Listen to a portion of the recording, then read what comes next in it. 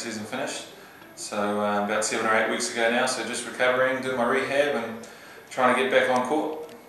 I should be back within about a month or so. When I first had my surgery, they said sort of 3 to 3.5 months, and I've almost done 2 of those, 2 months of that. So, you know, I'm working hard. I started training on court last week, just doing some individual sessions with some of the academy guys. So looking forward to just picking the workload up as I go along.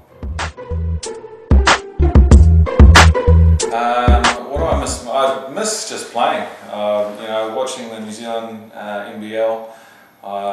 You know, miss the competitiveness of, you know, every night playing and training. I miss the camaraderie with the teammates. So it has been cool hanging out with my family. It's been, you know, a lot more time being able to do that. But definitely miss the basketball side of things.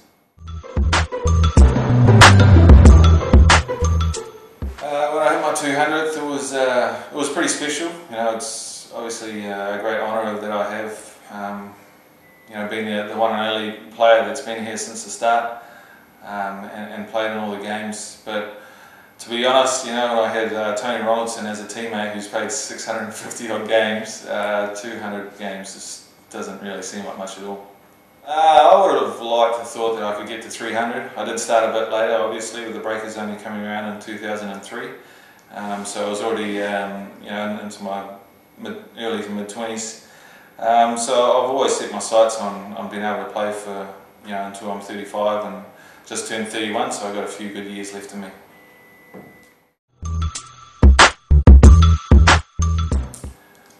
Best memory of being a breaker would probably be our first playoff win up in Cairns 3 years ago.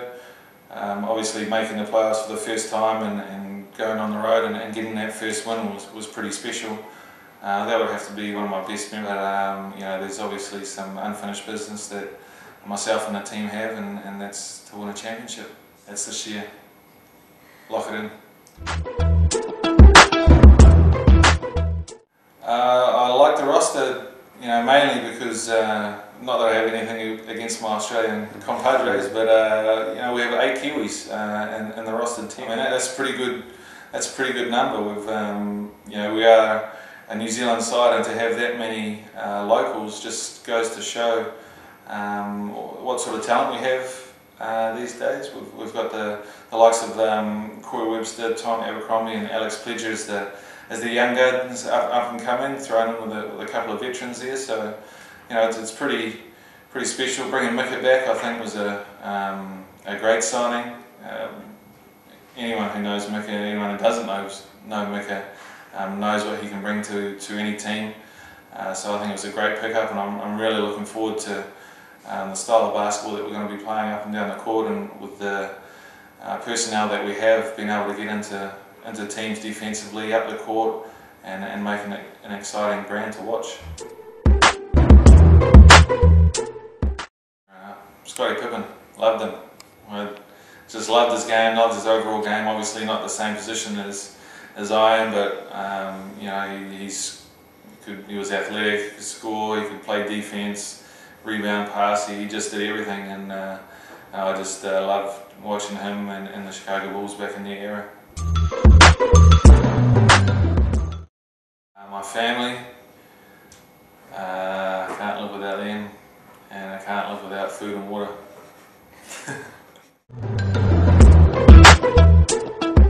I actually just love the beaches. Long Bay is one of my favourite beaches to go for a walk with the family, take our dog down there and have a little run around. So any of the North Shore beaches, really. I love playing golf when I can squeeze it in. That's probably my next favourite sport, other than basketball. I have got the outfit. I've got a very good Greg Norman hat that I purchased last year. I think it elevated my game a little bit. I also have the Cambo golf shirt. Not that Cambo's really doing us justice anymore, but he's a legend. He should be you know, celebrated for what he's achieved in his career. But you know, maybe on the next Māori golfer, he's going to hit the scene.